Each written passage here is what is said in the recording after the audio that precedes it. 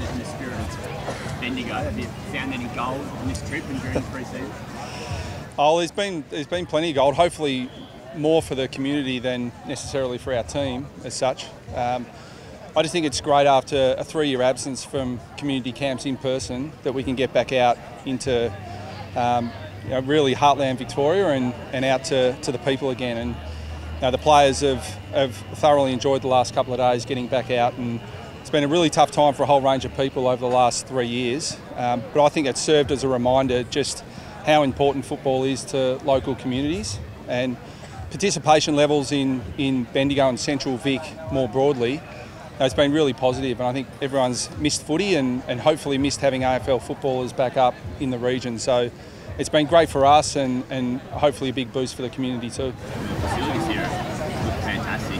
What do you guys get out of changing up the environment, changing the things, and then also coming out and using the? Well, look at the surface of this Queen Elizabeth Oval. It's absolutely first class, and it's a credit to everyone involved to get the surface like this. And it's a big part of what the AFL do, the helping to invest in community facilities, and whether that be ovals themselves or other facilities as well. That's participation in football is growing so quickly that we need facilities to be able to use. So a quality facility like this, we didn't miss anything today. It's the surface is just as good as it is at the hangar. So credit to all involved. Getting any closer to picking a captain? What's the process looking like from here? Oh, we've said all along that Dyson Heppel is our captain, and that will remain up until we go through our process. And I suspect that there's a strong likelihood that that'll still be the case. But I think we've been on record that we'll work through our process, and I'll have a lot of ongoing discussions with Dyson. But we'll finalise our process before we play the Gold Coast in some unofficial match sim, and then we'll be able to be in a position to announce that. But I couldn't be more impressed with Dyson Heppel. I've admired him from afar for a long period of time, and he's led this club through quite a challenging period in his career. So he's been super impressive, and if he wants to continue as captain, then I suspect that's what will happen. So when you talk about the process, what's involved? Well, we've got an opportunity to reset the identity of our football team on field, and what we look for and what we want to look like as a team. So we work through that process first in terms of the way we want to play, and then we look to the players to identify the players that best personify what that looks like. So we're at the pointy end of that process, and we should be able to announce that in the next week or two.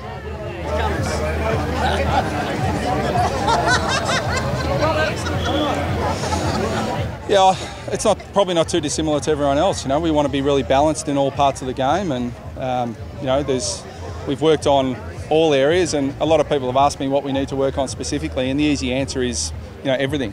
So it's we're not going to get too specific as to what we're working on at the micro level, but we've just got all facets of the game that we've got to improve in.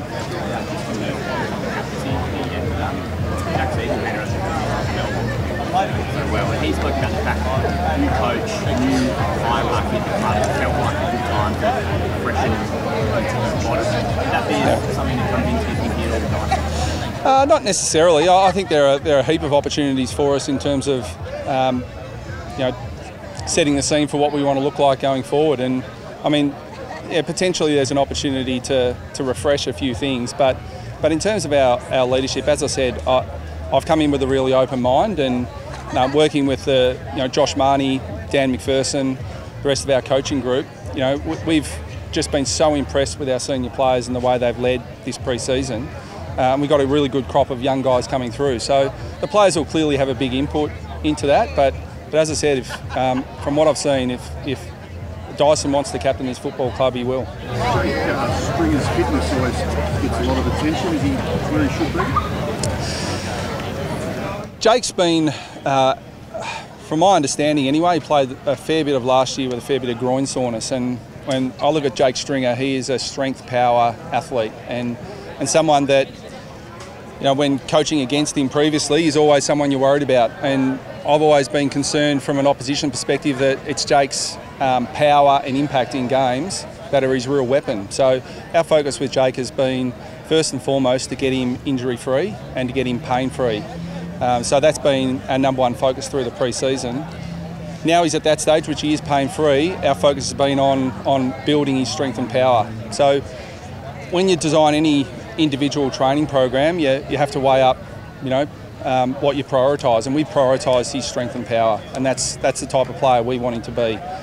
So for those who think he's, who want him to be, a marathon runner or an elite, transitional player, I don't think that's what Jake's strength is. But his strength is something that very few players in the competition have got. So that will be our focus, and we'll play him in a style that suits that.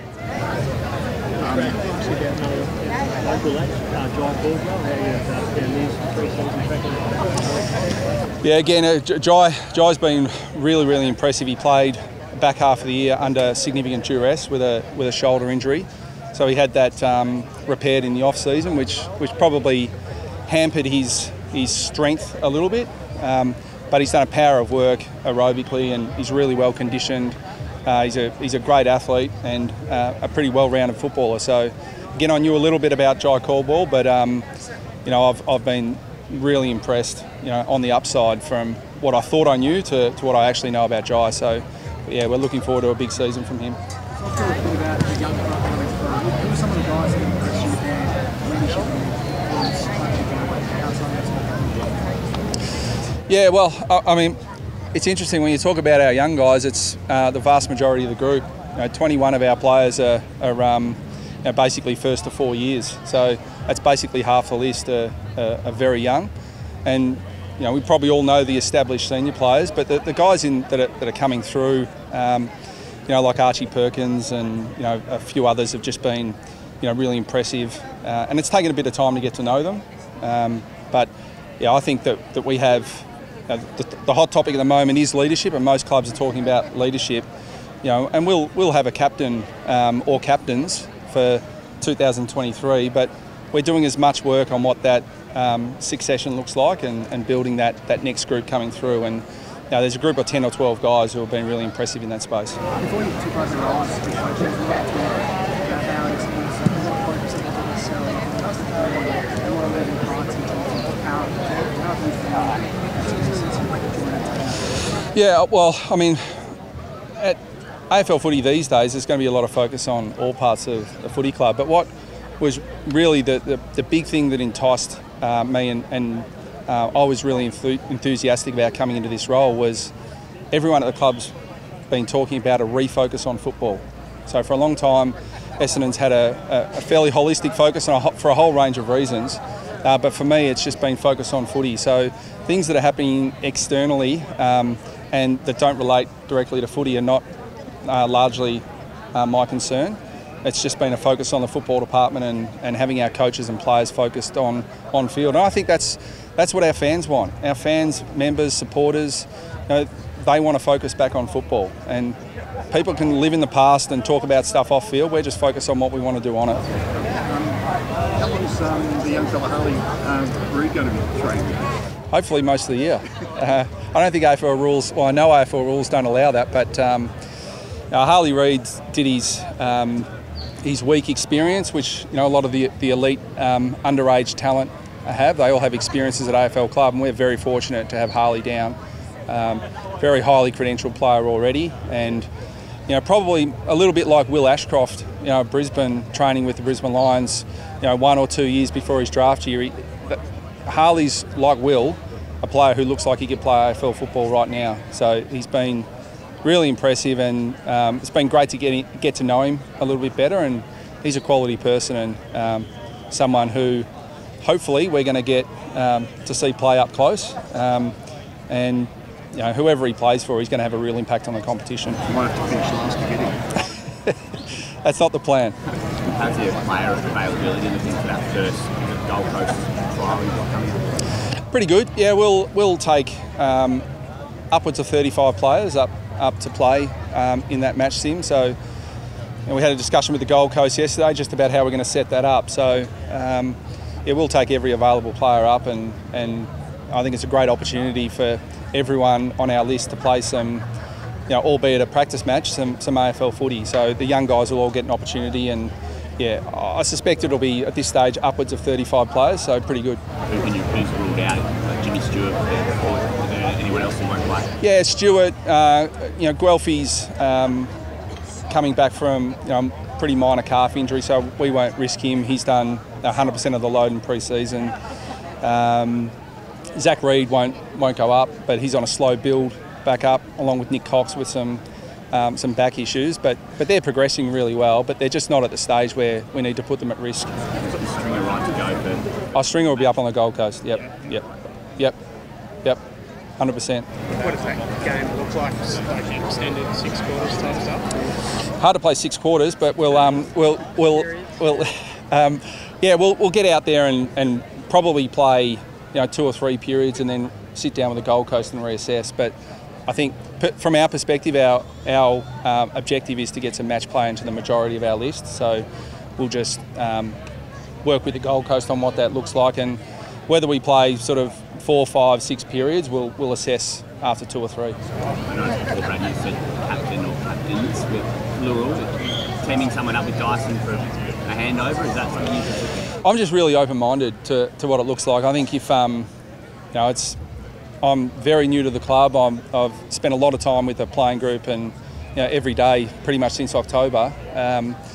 And one thing I've repeatedly said, I've got an open mind on just about everything. So I'm not certain on what our structure will look like, but we'll assess all options and come up with what we think's best for our team.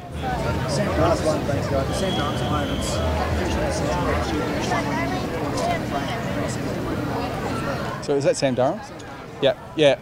He's. It's amazing to think that he came in as a mid-season draft selection, and has really impacted our team, but also the competition last year. And I think it's a great reminder to all the players out there who don't get drafted in November that there are other opportunities now, to play AFL football, whether that's through the SSP or the mid-season draft. And in our case, 2 players in particular, Nick Martin and Sam Durham, have been overlooked in the draft and come in and had real impact. So they've had great pre-seasons, both of them, and it's their first pre-season really at AFL level. So yeah, both have been very, very impressive. Thanks, guys. Okay. Yeah, go ahead. Yeah, I think it's huge, not just for football, but for the greater community. Everyone did it tough over the last 3 years. Everyone's in different circumstances, but previously working at the AFL, we were very, very concerned about the bounce back from COVID and participation levels right from Auskick through all of grassroots and community football. And it's just great to see a thriving regional football participation level. And there was probably some who could get comfortable with online community camps, but I'm personally really strong getting back out into the community and taking football to regional areas. So Bendigo have been an unbelievable host. We've had a great time here, and it's been really well organised, and we look forward to coming back again next year.